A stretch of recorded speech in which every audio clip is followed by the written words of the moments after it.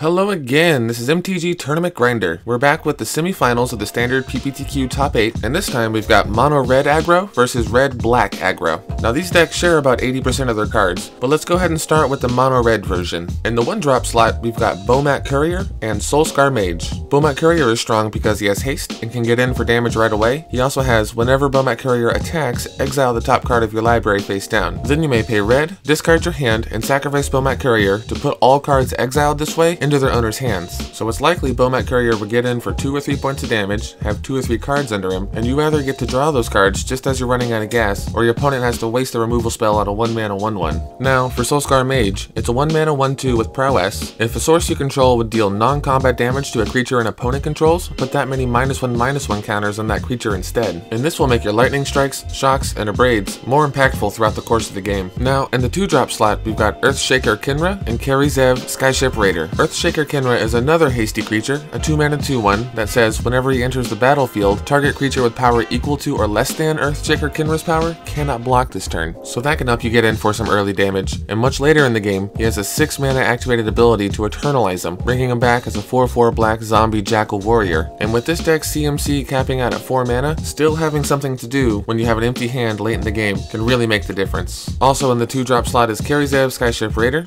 It's a 2-mana 1/3, first strike and menace. So first strike makes it a really great blocker. And it attacks well too, not only because of menace, but because it says whenever Skyship Raider attacks, create a legendary 2/1 red monkey creature token named Ragavan that's tapped and attacking. Exile that token at the end of combat. So, an aggressive creature that's right at home in this aggressive deck. Now for the 3-drop slot, we've got Ahn-Crop Crasher and Goblin Chainwhirler. Ahn-Crop Crasher is a 3/2 hasty creature with Exert, target creature cannot block this turn, so that's not unlike Earthshaker Khenra's ETB trigger. Now probably the most powerful card in the deck, Goblin Chainwhirler. 3 mana, 3/3 with first strike. When Goblin Chainwhirler enters the battlefield, it deals 1 damage to each opponent and each creature and planeswalker they control. And all that damage from Goblin Chainwhirler counts as non-combat damage. So if you've already played a Soul-Scar Mage when Goblin Chainwhirler enters the battlefield, all of that damage is distributed in the form of -1/-1 counters instead. And last but certainly not least is our 4-drop slot, containing Hazoret the Fervent and Rekindling Phoenix. Now, Hazoret the Fervent is good for a lot of reasons. The haste, the indestructible, all good. But I feel like his biggest upside is his activated ability.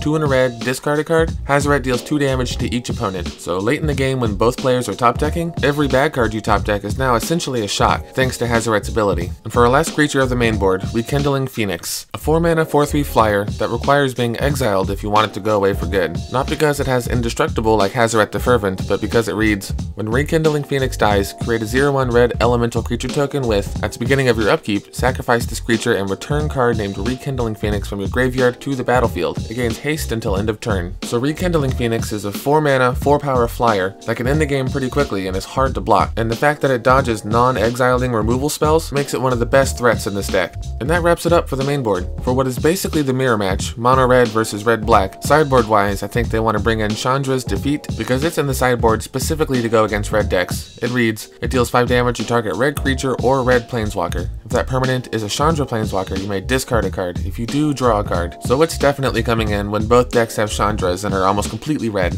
I also think Glorybringer would be a good card to bring in. 5 mana 4/4 flying haste, you may exert it as it attacks. If you do, it deals 4 damage to target non-dragon creature an opponent controls. So in what is basically the mirror match, that can kill any creature in your opponent's deck, except of course Hazoret, because it's indestructible. And there might be more, but without playing the deck personally, the last good card I see to bring in here is Aethersphere Harvester, because it's got lifelink. So in the mono red versus red black matchup, the first player to start gaining life is most likely going to win. And I think that about wraps it up for the mono red. Now for the red black deck, it is so similar to the mono red that I'm only going to cover the cards that are different. So the only creature that's in the red black deck that is not in the mono red version is Scrapheap Scrounger. It's a 2-mana 3/2 that can't block, and for 1 in a black, you can exile another creature card from your graveyard to return Scrapheap Scrounger from your graveyard to the battlefield. If it could block, this card would be insane, but being able to bring back 3 power from the graveyard is still good. Good enough in fact that this deck runs Magma Spray in preparation for their opponent's Scrapheap Scroungers. Magma Spray is relevant here because it deals 2 damage to target creature, and if that creature would die this turn, turn, exile it instead. So Magma Spray is here to replace Shock, and Unlicensed Disintegration is here to replace Lightning Strike. It costs 1 black, 1 red, and 1 colorless, and it says destroy target creature. If you control an artifact, Unlicensed Disintegration deals 3 damage to that creature's controller. So I don't think this deck would play Unlicensed Disintegration without Scrapheap Scrounger, and vice versa. I doubt it will play Scrapheap Scrounger if you didn't get the payoff from Unlicensed Disintegration. So definitely some good synergy on that point. And besides the change in the mana base to accommodate the black spells, I believe that the rest of the main board is pretty much the same. As for the sideboard, there are a few different options that I think they would bring in. Of course, they also have Glorybringer and Chandra's Defeat, but they also have a few good black cards at their disposal, namely Hour of Glory and also Doomfall. So you're bringing in Hour of Glory because it says exile target creature. If that creature was a god, its controller reveals his or her hand and exiles all cards from it with the same name as that creature. Against the deck with a playset of gods, you're definitely bringing this in, but it's also a good answer for Rekindling Phoenix, preventing it from coming back at every upkeep. Now Doomfall is good for kinda similar reasons. It has 2 modes. 1, target opponent exiles a creature he or she controls, which could force your opponent to exile their own Hazoret or Rekindling Phoenix. And the second mode is hand disruption. Target opponent reveals his or her hand, you choose a non-land card from it and exile that card. So you can also handle a Hazoret or a Rekindling Phoenix before it ever touches the battlefield. And I think that about wraps this up, so let's go ahead and jump into game 1 of the semifinals. And they just become win conditions. Good luck to you, sir. Good luck to you.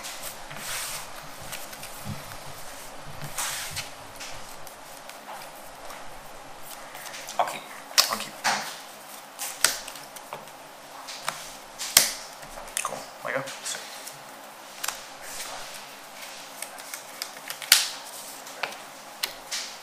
Good.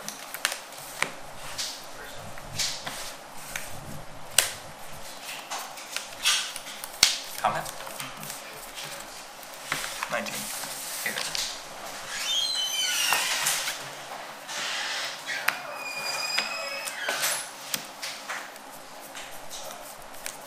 Kari.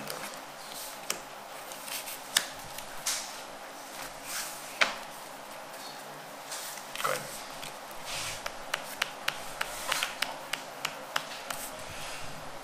Great. Sure. 17. Here you go.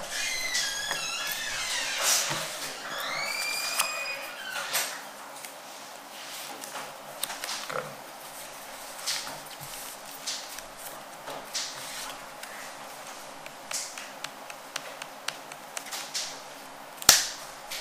Sure. 16. Here you go. Abrade.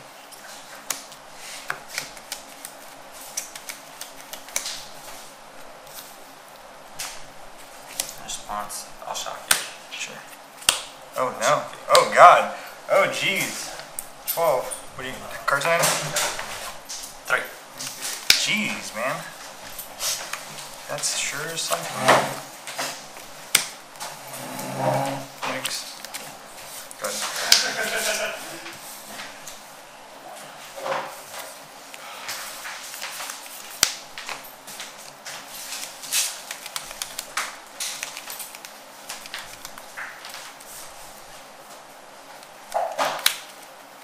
Chainwhirler. Sure. 1 to get on a counter hand. Do you have dice returns? I do. I'm determined to not use my dice this whole tournament. I gotcha. I'm gonna pass to you after that. Well, like I looked at it, like I said, as soon as you cycle this thing, already hit the 6 line. Yeah, well, like I looked at it, I was like, we just had this discussion. Yeah. I think I keep this. Yeah, because I think I had 2 cycles. I think I had 2 Yeah, cycles. 2 cycles and an infrared. Alright, good. Is that what it does? 3. 17. Good.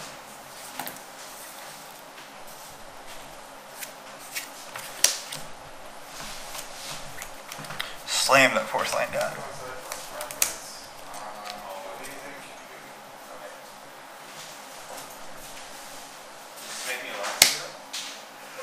Sure. 9. I have you at 8. I was at 12. Thanks, JD. And I'm going And you took 1 from Chainwhirler to 11. Oh yeah, yeah.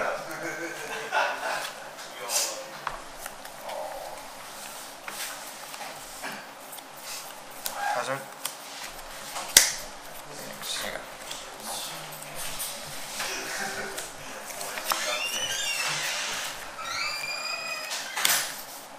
Cycle.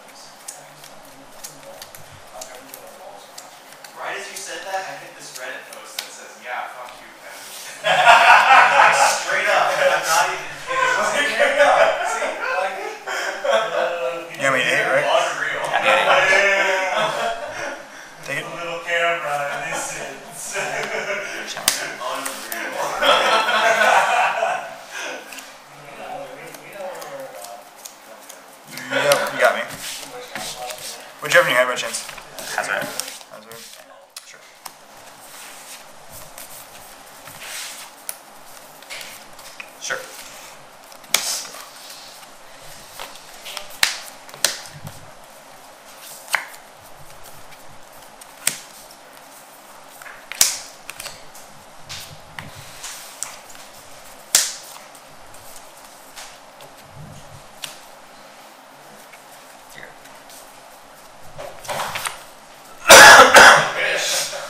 Wish I could put that way.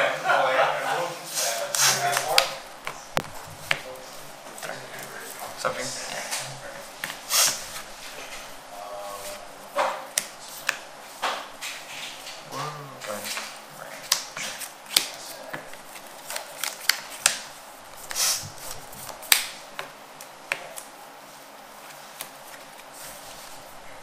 Here you go.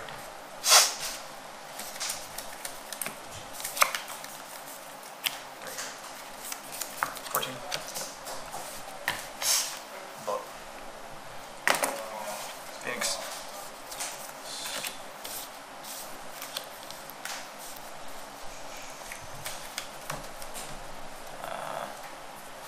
Instead. Sure.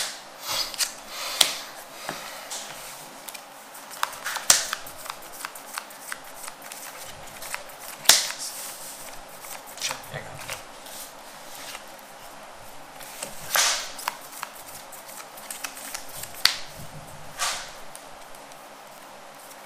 Sure.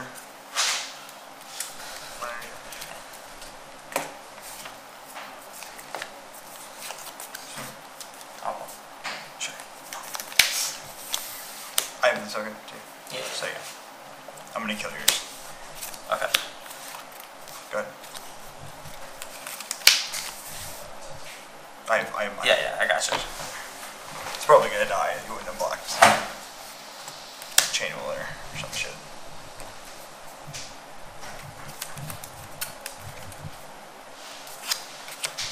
Lightning strike the token. Yeah. Sure. Here you go. I'm gonna bring back one of my guys. I use my 1 energy. Sure.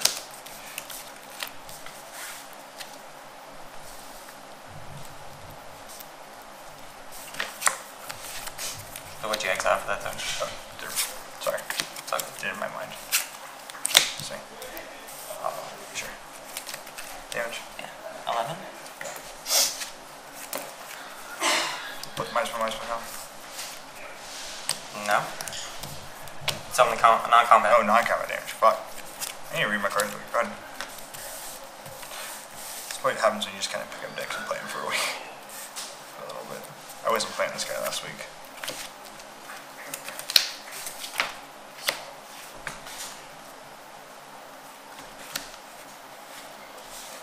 Thanks.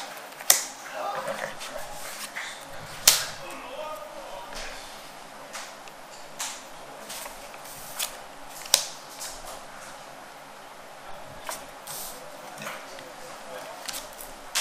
So that's...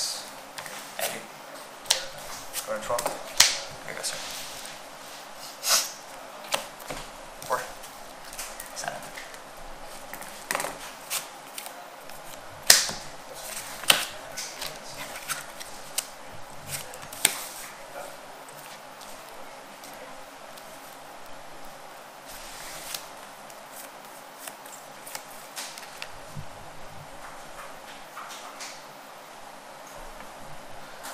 Just tell me before we get to combat.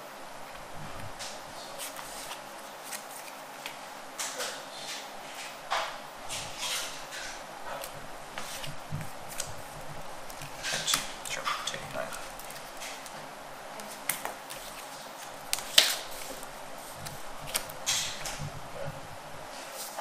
So you hit me at 7 and you're a 9?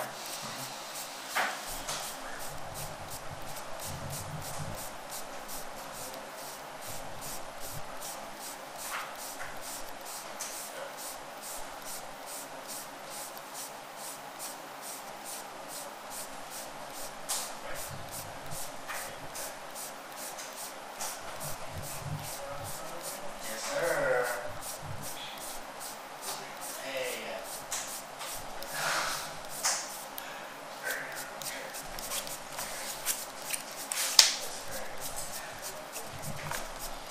Combat? Sure. Oh, wait, sorry. We're first comment first. Or sure. Yeah, go for it. Yeah. Sure. Yeah, I'll take it. Okay. So go down to 1. Yeah. After combat, 2. Yeah. Smash. This is fucking. I was like, what are you doing over there? I mean, you'd be surprised when it No, one like that. Literally, by like